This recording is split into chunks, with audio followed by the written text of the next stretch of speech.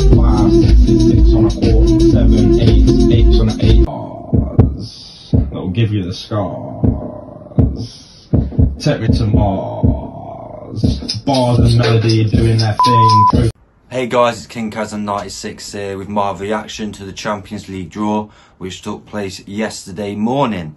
So, we'll go from the biggest game, which I think, to one of the smallest games. The biggest game of the draw is Man City versus Real Madrid. So Man City at home the first leg and obviously Real Madrid at home the second leg. With that, we're going to have little predictions. Is both teams are going to win at their home stadium. So Man City will win the first leg, Real Madrid will win the second leg.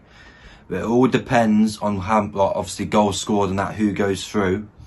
If it were up to me, I would have probably Man City go through just because it's an English team. And Real Madrid obviously ain't been doing the best this season. They are still joint first or second of La Liga though. So they are having an alright season, but you know, Man City I think will just edge them out.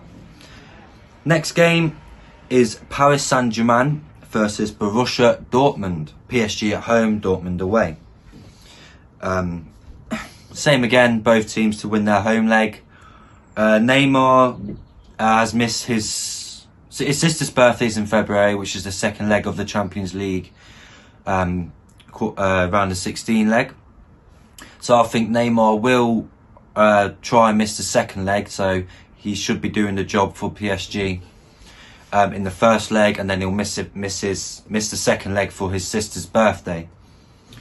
Borussia Dortmund, they're a good team, but it all depends on what happens to their players during the January transfer window. So people like Sancho might be leaving, Royce won't leave, but they have got some good players that could potentially be on the out at Dortmund. So it all depends really on what happens in the January transfer window, but I reckon PSG will go through that leg. So at the minute I've got Man City and PSG to go through. Next game, Liverpool versus Atletico Madrid. Liverpool at home, Atletico Madrid away. Atletico Madrid are known for their defensive stature. Liverpool are more known for their attacking stature, plus obviously Van Dijk. Since they signed Van Dijk, they've been a lot better. So this is going to be a really, really close game, I think. So I think Liverpool will go through due to the fact that they're going to win at home by probably 2 or 3-1. And the way Atletico Madrid will win at their home stadium, but Liverpool will just do enough in the first leg to beat them. Next game, Barcelona versus Napoli. Barcelona, obviously, good team. Obviously got Messi and all the signings they've got are doing well. Napoli at the minute aren't in a very good team structure. All their players are probably going to go on strike. Most of the players are looking to leave in January. So it all depends on who they sell in January for Napoli. But Barcelona should have enough firepower anyway to beat them. So Barcelona to go through them. And the final game is Bayern Munich versus Chelsea. So Bayern Munich at home first, Chelsea away. This is only 6 games, the other 6 I'll talk about in a minute. So Bayern Munich to win their home game, but Chelsea to win their home game. But hopefully Chelsea score an away goal to then make it Chelsea to go through, because I support Chelsea, hopefully they will go through. Same again, January coming around the corner. Chelsea's transfer ban has been lifted, so it all depends who they sign. So the people who I think going through out of those games are Man City, Liverpool, Chelsea, PSG and Barcelona. So there's the first stages. I'm going to look to see at the next draw, and then I'll come back to you in a second. So the next game, we're going to go for the final English team in the Champions League, which is Tottenham versus RB Leipzig. So obviously, Tottenham, under new managers in Jose Mourinho, I think they've only lost 1 game, which was against Bayern Munich in the last game of the group stage. And then you've got RB Leipzig, who topped their group. Same again, decent team in Germany. Obviously, not many German fans like them because of how well they're doing. Obviously, with Red Bull sponsoring them and all that political rubbish in Germany, where you have to have 50+1. So same again, Leipzig. Apparently, Werner's looking to move club i.e. apparently Chelsea are one of the favourites to sign him, a good striker. Same again, Tottenham, it depends who they sign. Apparently Fellaini wants to go there. Again, you know, Mourinho and Fellaini, better love story than Twilight. So, you know, but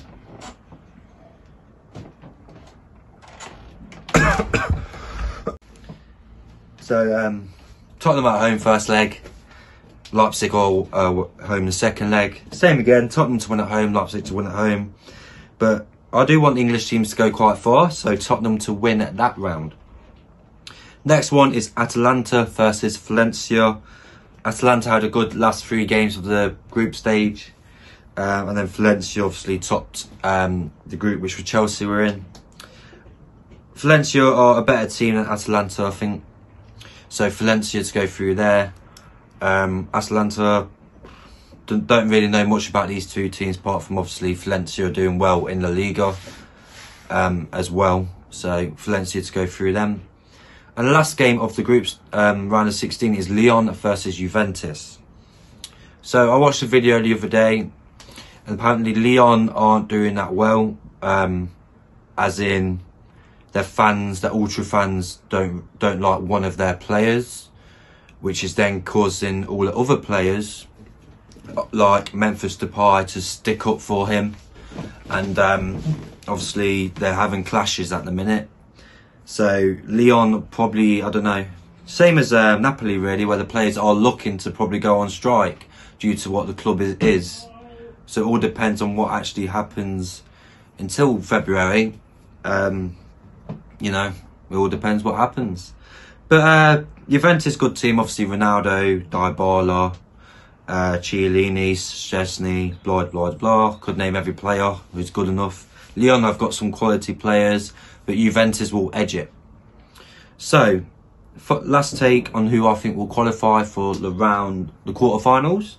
Liverpool, PSG, Valencia, Tottenham, Chelsea, Barcelona, Juventus and Man City. So they're the people who I think will qualify for the quarterfinals of the Champions League. And we're going to go into some stats about what happened during the group stages of the Champions League. So, 96 games were played during the Champions League, with 308 goals scored throughout the whole of the competition for the group stage matches, which averages a 3.21 goals per game. Most of the goals were scored between the 76th and 90th minute with 62 goals scored. Then the next one is 31 to 45 with 50.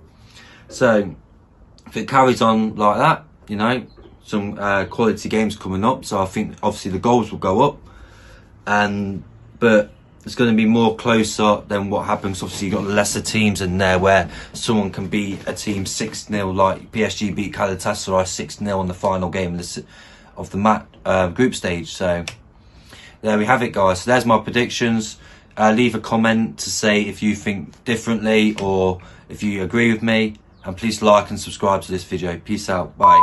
Once upon a time I was on the border, earning peas and living like a soldier. Don't test me, I am harder.